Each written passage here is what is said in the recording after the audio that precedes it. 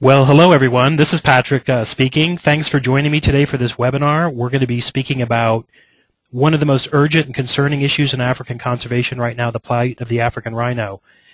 This is the first time AWF has done a live update like this. We're trying it out. We're going to offer these periodically, and at the end, we'll ask you for some feedback that can guide our future webinars and see if this is something that, that you appreciate and that's beneficial. As I speak about the African rhino, you'll see that you have a dialog box, and if you would like to, you can submit questions. And at the end of my presentation, I'll take some of those questions and respond to them as time allows. And then if there are questions that I can't get to, someone from AWF will respond to that question within the next 24 hours and get back to you. So let's jump in and talk about the African rhino. I'm recently back from trips to both Africa and China, working on rhino issues, and I'm going to speak to you about both. First thing is that, of course, when we talk about the African rhino, we're actually talking about two species. I'm sure you're familiar with this. The first is the black rhino, also sometimes called the hook-lip rhino. This is a browser that lives in the woodland and strips leaves off of branches. I love this photograph of a mother rhino with her calf galloping behind her, and you can see she still has a mouthful of browse in her mouth, just to demonstrate my point. And of course, the second species is the white rhino, also sometimes called the wide-mouthed rhino, which is a grazer and eats grass. This slide again shows you the difference between the two animals. The black rhino having a slightly smaller body size. Here you can see them again. A black rhino stripping leaves off of a downed yellow acacia tree here. Another great photograph. And again, white rhinos in action mowing the grass. Now, both of these species of the African rhino really have been hunted and killed mercilessly over the last century, coming very close to extinction. The 1970s and 1980s were particularly bad for both rhino and elephant poaching. During these years, the white rhino had gone from over 100,000 individuals, and by 1895, there were less than 100 individuals remaining. For the black rhino, in the late 1960s, there were still estimated to be about 70,000, and that number eventually went down to about 2,400. So you can see both species of rhino really decimated, their numbers reduced by over 95%. That was partly local hunting, it was partly habitat loss, it was partly sport hunting. Here you can see an old historic photograph of Teddy Roosevelt on safari in Africa with his rhino. So the numbers of rhino dramatically reduced. However, for the past 2 decades, there have been very organized efforts to slowly rebuild the rhino population, to rebuild the total number, the genetic diversity, and the distribution of rhinos. And this has actually been a great conservation success story, led really by South Africa and South African national parks, some other key agencies like KwaZulu-Natal Conservation Agency. Rhinos have been bred, they have been relocated to sanctuaries and private reserves. Here you can see rhino being crated up and moved to some of the new locations.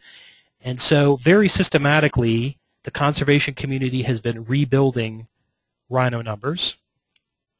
And up until, say, 3 years ago, 2009, this was sort of the picture that we had. This map shows you the distribution of white rhino, the countries that have white rhino, South Africa, Namibia, Botswana, Zimbabwe, and Zambia, and then also reintroduced into Kenya, as you can see in this map. And black rhino, all of those same countries with the addition of Tanzania, which has rhino in a few places, in Ngorongoro Crater, Serengeti, and the Selous Game Reserve. And very interesting that there are only 4 countries that together account for the overwhelming majority of rhinos, 98%. Those 4 countries, South Africa, Namibia, Kenya, and Zimbabwe.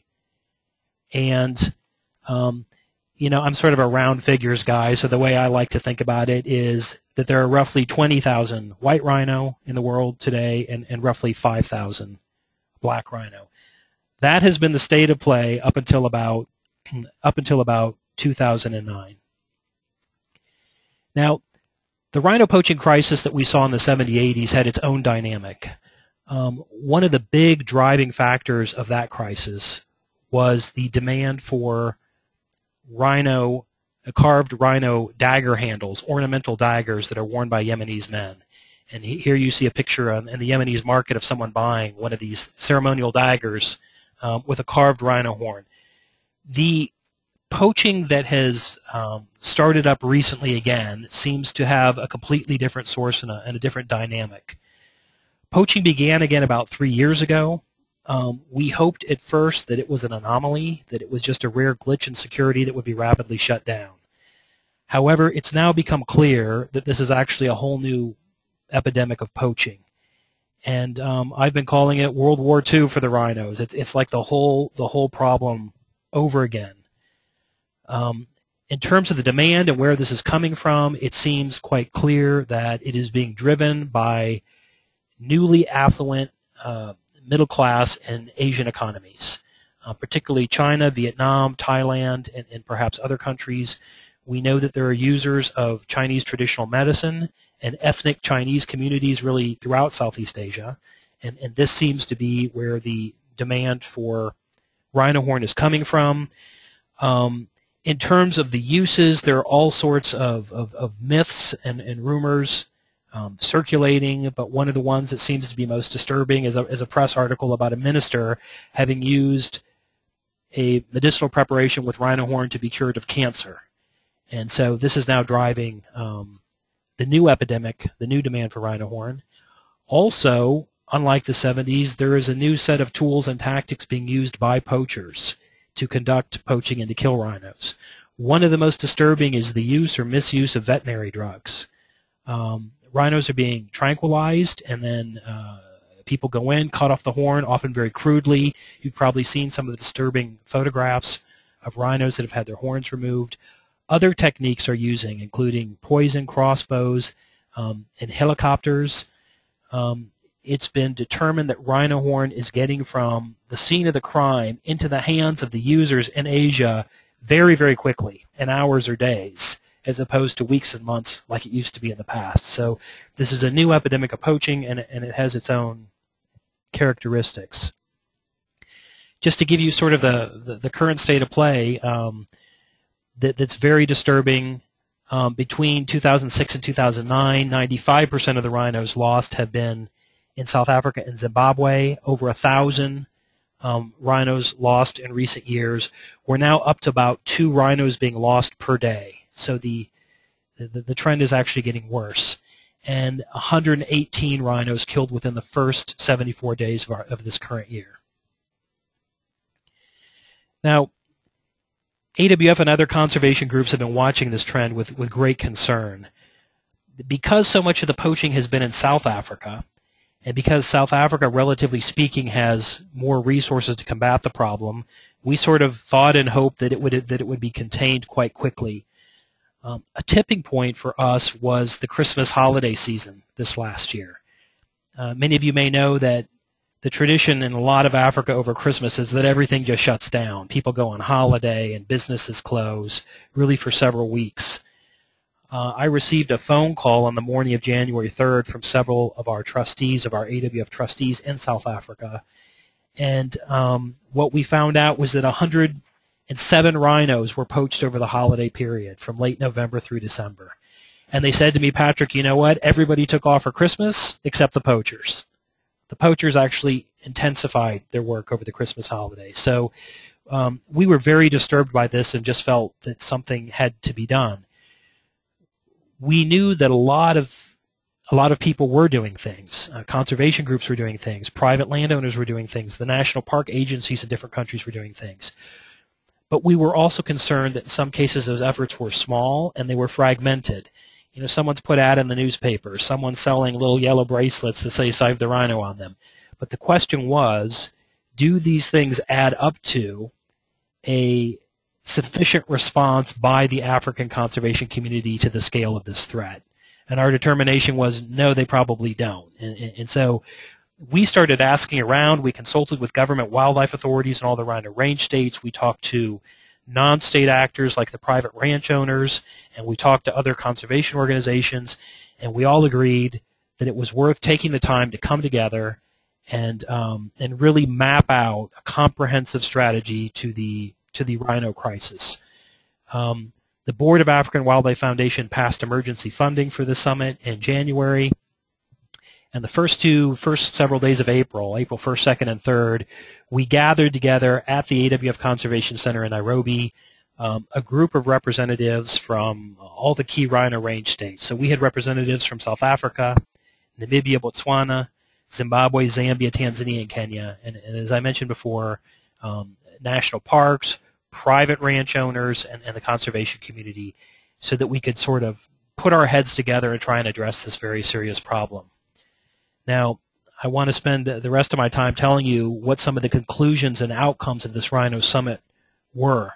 The spirit of the summit was very good. People came together and said, hey, anyone who's got any differences or whatever, put them behind you. Now is not the time. We have a real crisis here. And so I want to say sort of the spirit of collaboration in the meeting was outstanding.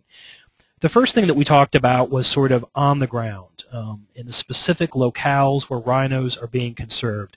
National parks, sanctuaries, private reserves. Everybody recognized the importance of good surveillance, that there has to be monitoring and law enforcement, there has to be intelligence. You've got to have rangers. Those rangers have to be well equipped. They have to have cars, they have to have radios, they have to have boots, they have to be, properly equipped and all those things. Some of the countries, like South Africa, Namibia, and Kenya, have quite sophisticated capacity and a lot of equipment and so forth to do on-the-ground security operations. There are other countries that were very straightforward and said they have almost none. Zambia is an example of a country. They lost all of their rhino, every single one. They have a few now that have been reintroduced, but their capacity to do on-the-ground law enforcement remains very low.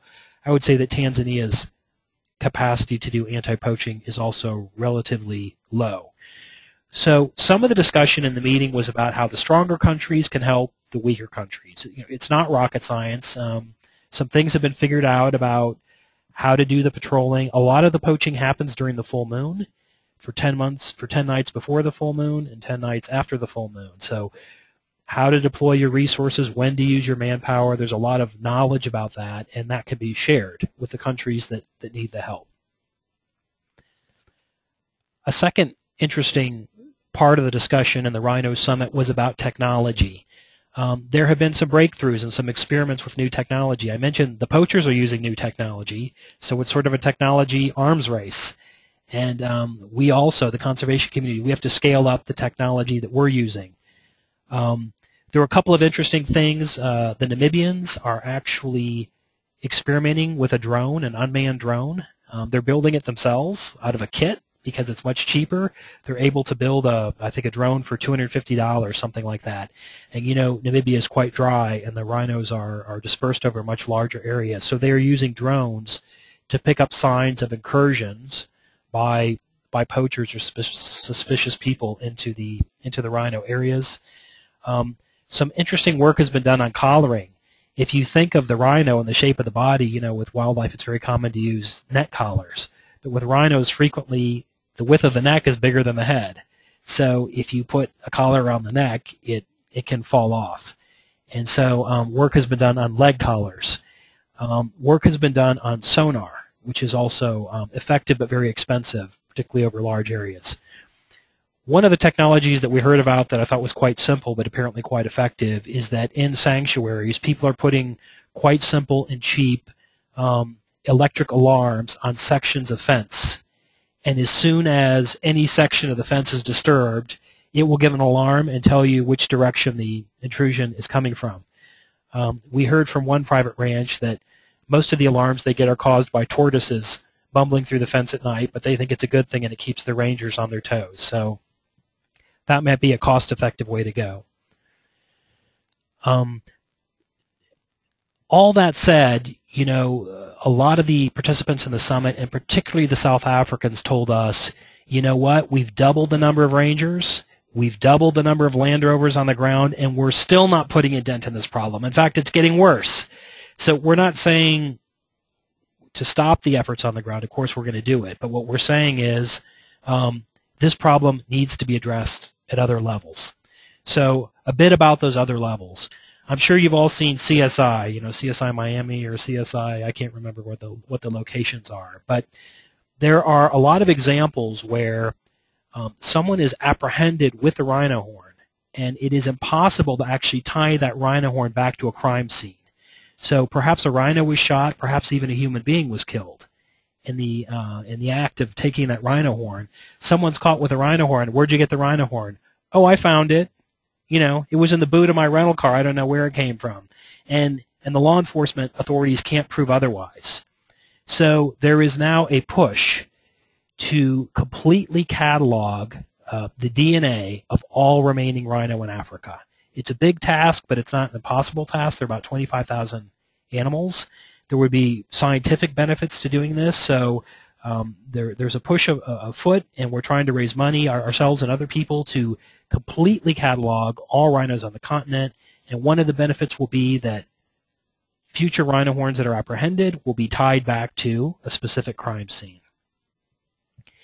Now, another part of the discussion at the summit, in fact, what I think was perhaps maybe the most interesting thing that I learned in the summit, is about prosecution and law enforcement. When the current rhino poaching crisis started, South Africa had a terrible record of success in prosecutions. In fact, it was between 3 and 4%. Everybody was getting away with it because they couldn't prove it. And further, judges, policemen, customs officials, they didn't take it seriously. They're like, oh, they shot an animal. What's the big deal? It's just a wildlife crime. And of course, this is very, very discouraging. You've got people out there putting their lives on the line, and the state is having no success in prosecuting this crime. What South Africa did is they took a look at the legislation in the United States that I'm sure you've heard of called RICO, the Racketeering Influenced Corrupt Organizations Act. This is a legislation that was used to bust the mafia. And you might remember in the old days, the mafia bosses, they could never tie them to a murder. But once the RICO legislation was passed, they started to get them on tax evasion and all these other crimes. This same approach is now being used in South Africa. We were told that the Parliament of South Africa has issued a proclamation that all rhino crimes will now be considered organized crime and will be prosecuted under the legislation in South Africa that is now called POCA, the Prevention of Organized Crime Act.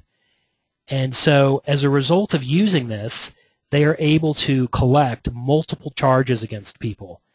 Immigration offenses, tax offenses, firearms offenses, tax evasion, smuggling, conspiracy, all these things. In some cases, human trafficking, because in some cases they're using people to commit these crimes.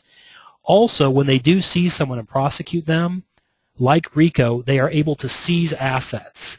If an aircraft was used in the commission of the crime, they seize the aircraft. If a house was used, they seize the house. If bank accounts were used, they seize the house. So since adopting this whole approach that wildlife will be treated as organized crime, not as wildlife crime, the success rate for prosecution in South Africa has gone to something like 90%. It's in the 90s. So what we want to do is to get more range states, rhino range states in Africa, to take a look at the South African legislation and to consider adopting similar legislation. Now, just a couple of other things that I want to mention. I've talked so far mainly about sort of the supply side, what we do in Africa to protect rhino. We also think, coming out of the summit, there are things to be done on the demand side. Public awareness within Asia and the consuming countries. Actually, African Wildlife Foundation has signed a memorandum of understanding with a group called Wild Aid to prepare a public awareness campaign to sensitize people in the consuming countries about the suffering that it causes when rhinos are killed. We heard the story of a sophisticated Chinese businesswoman who thought that rhino horn was like a deer antler and it fell off once a year. So in some cases, we think the consumers don't even understand that they are stealing a resource that belongs to the continent, and public awareness is going to be needed in those economies. And perhaps finally, we think it's necessary to reach out to government leaders in the consuming countries at the highest level. Here you see a picture of the Vice President of South Africa meeting with the Chinese Premier, Wen Jiabao, in Beijing. And I'm also recently back from China, meeting with officials there. AWF and the Aspen Institute are looking at organizing a policy forum that will combine senior Chinese officials with senior African officials to talk about trade and so forth between the two regions. So in closing, I just want to say I think that there is real indignation in Africa at this time that a resource that is both an economic resource and part of the continent's heritage is being sort of blatantly stolen out from under our noses by criminals, and that there are steps that we can take to protect this resource and sort of to protect our own dignity. And the outcome of the summit belongs to all of the participants. AWF is considering the steps that we can take to fund and to support some of the activities identified. We hope that other partners will be picking up some of these activities and that we can indeed arrest this problem and start to get rhino numbers growing again. So thank you for listening. I now have some of the questions that some of you have submitted during the course of the talk. One of the questions is about dehorning, the question of removing a rhino's horn to stop people from poaching. Indeed, dehorning remains one of the strategies, one of the techniques that's being used. It's being used primarily in Namibia and South Africa. It's not perfect. It's expensive. It requires veterinary drugs. It requires expertise. After the rhino horn is cut, it starts growing back fairly rapidly. There are examples of cases where rhinos have been killed even though they were dehorned out of retribution. I came all this way to get a rhino and you took the horn off, well, I'll show you. There are also cases of the rhino being killed even to take a very small, a couple of inches of regrowth, and the horn, of course, starts regrowing immediately. So the removal of rhino horn is a partial solution. It's perhaps one tool. Another question that's been submitted is the question of what about elephant poaching? An excellent question. Yes, indeed. Here we are talking about this new trend in rhino poaching. It is being mirrored by an upsurge in elephant poaching. We are also very concerned about it. Some of these techniques that we're talking about, including sort of escalating the whole idea that wildlife crime is in fact organized crime, we hope that it will have benefits for both rhinos and elephants. There's some other things I haven't talked about yet, but for example, the use of sniffer dogs in airports and seaports. That is being done already. AWF is hoping to fund some additional sniffer dogs in some additional ports. These dogs are trained and they are able to capture or to identify both rhino horn and elephant ivory being smuggled. So that's an absolutely correct concern. We did decide to focus on rhino in this meeting because rhino are much closer to extinction, of course. There's still about 500,000 elephants in Africa. So while we're concerned, they're not literally living on the brink in quite the same way as rhino. Another question that was asked is, what are we doing about institutional corruption in government agencies? Indeed, this is a big concern. For example, South African national parks, which has been sort of the engine of the rehabilitation of the rhino's fortunes, they discovered that some of their very own rangers, some of their very own vets were involved in this trade. It's difficult. The organizations that we talk to do have intelligence gathering. They need, frankly, sort of spies and informers both inside the agency and outside the agency. It also goes to show why this problem cannot be isolated to one agency. You need different people collaborating so that you can sort of triangulate and find out who are the other people who might be involved in towing and giving internal intelligence. Another question that's been asked is about some of the specific actions that AWF is taking now. Some of the actions we've taken, we funded the summit. I mentioned already that we've signed the MOU with WildAid, and we are co-funding the development of a public awareness campaign for China, and we hope to move that into Vietnam. There are several other things that we're looking at funding currently. We have been funding for a long time one of the most important rhino sanctuaries in Kenya, which is in Ngolia in Tsavo National Park. Of particular concern to us right now is Zimbabwe. As mentioned in an earlier slide, after South Africa, Zimbabwe is the country losing the most rhino, and Zimbabwe has perhaps fewer resources to address that problem than anyone else. So I think that Zimbabwe is likely to be a focus of AWF investment on Rhino as well. The last question that's been asked is about how people can help. And let me say there are a couple things you can do to help. Of course, we are looking for resources. All the things that we're talking about are taking a scaling up of resources. I do think there's a tone on the continent that everybody knows Africa has to do its part first, but help is needed, for example, funding this public awareness campaign in Asia. So getting the word out and also contributing as generously as you can to rhino conservation efforts is very welcome. Well, I think that's all we have time for. Thank you again very much for joining me. The webinar has been recorded, and we will send everyone a link to the file in case you'd like to watch it again or share it with a friend. And before you sign off, if you would take a moment to answer the survey and give me any feedback so that we can make these webinars as useful as possible in the future. Thanks very much, everyone.